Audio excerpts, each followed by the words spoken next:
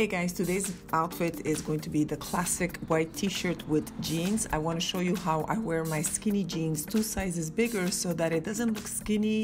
It looks a bit slouchy, but it doesn't look slouchy and it doesn't look skinny. It makes me feel nonchalant and chic at the same time. And I like to put a navy blazer over that so it just cleans everything up, look very ladylike. As makeup, I'm going to wear bright red lipstick because I find it looks really nice with the navy blue and the white. I love to neutralize this outfit with a neutral purse, so I love to wear this beige suede purse that I got from Sarah many years ago. I finished the whole thing with some mirrored sunglasses and I'm off. This was 1 minute outfit. Thank you so much for watching. Gros bisous.